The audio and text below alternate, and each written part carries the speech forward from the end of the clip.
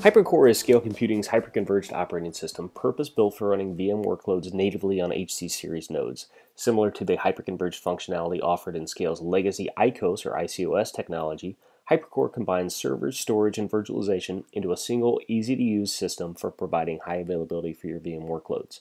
HyperCore includes many of the same virtualization features of ICOS, but introduces additional functionality including non-disruptive rolling upgrades, VM thin cloning, VM-level replication, VM-level snapshots, an entirely redesigned UI with tagging included, import and export functionality, new HC series nodes including the HC4000, HC4100, and much, much more.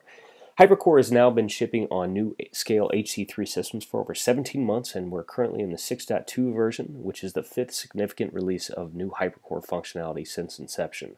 The next wave of significant enhancements will be coming soon, and once again will be made available through the user interface to all HyperCore users in a non-disruptive rolling upgrade. Hundreds of HC3 clusters are using HyperCore in the field today and will soon have migrated over 100 legacy ICOS-based clusters to HyperCore, all with near zero downtime in the transition.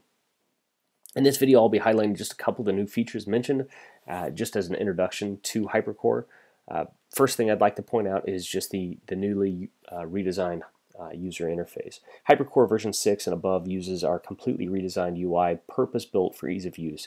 It's designed to take all the tasks of managing your VMs and put them into a very consumable format at your fingertips for making your environment easier to manage than ever. So to highlight this, let's quickly create a virtual machine. Notice there aren't several steps to go through here, just a single dialog. I'll go ahead and create the virtual machine name, give it a description. Here's the first introduction of tagging within the system. So I'll assign this to the test tag, which is just a logical grouping of virtual machines in the user interface. You can also search based on this same tagging functionality to bring up a group of VMs, and I'll highlight that here in a second. Next, select my operating system, whether or not I want to make use of performance drivers, set the number of CPU cores needed, the virtual machine footprint. In my Windows world, this is my C drive. I can, of course, add additional drives here similar to ICOS, and then finally select my ISO. Click Create. We'll go over here to the search field and just find the VM we've just created. And of course, this is immediately bootable and ready to run on HC3. In addition to the tagging that we just shown off and kind of this newly redesigned UI, some of the other functionality that's included in HyperCore is the new cloning technology. So it essentially takes a space-efficient, immediately bootable thin clone in really just a matter of seconds. Let's demonstrate that here by clicking the clone button. And again, just give it a name and a description and click clone. And you'll see that quickly be made available to me to boot up on the system. Again, data is shared really between this original VM and the thin clone that I've just created here. No additional space is consumed on the cluster in that clone process. The clone's also, its own unique separate entity, so that I can delete the source, I can delete snapshots from the source or the target with no, interaction or interdependence between that. Again, this is, fully available to be booted up immediately.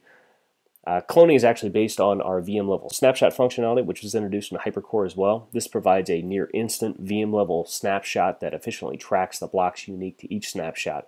It's non-disruptive at the time of taking a snapshot, so I can, kind of quickly take a snapshot here, give it a label, click snapshot. I can do that on the source or on the cloned VM. I can do that on the original VM. And again, it's non-disruptive. It's not going to have any performance impact at the time I'm taking the snapshot or any ongoing performance impact, and can even save up to 5,000 snapshots per VM. You just simply clone that snapshot from the VM to start that given snapshot at that point in time. Also making use of that snapshot feature is the HyperCore replication functionality, and HyperCore supports setting this up in a very easy to use fashion. You essentially just have to have a secondary HyperCore site at a different location, could actually be local, but set it up at a secondary or offsite HyperCore cluster. Provides a peace of mind knowing that your DR needs are met. You can actually set up replication fairly simply by pointing your cluster to that secondary site, hitting replicate, and essentially we'll take a kind of roughly every 5-minute schedule, take another snapshot and send those block differences from site A to that secondary site. When you're ready to if you happen to have a disaster and you need to spin up the VMs at that secondary site, that clone process that we just walked through on the demo to demo clone is exactly what you do at your DR site to spin up a new VM. To see more in-depth videos about the new features in HyperCore, please visit scalecomputing.com and access our resources page. There's a lot of great information there. To speak with someone directly about the near zero downtime upgrade of your existing ICOS cluster to HyperCore, please email services@scalecomputing.com or just respond back to the person who sent you this video. Be happy to help.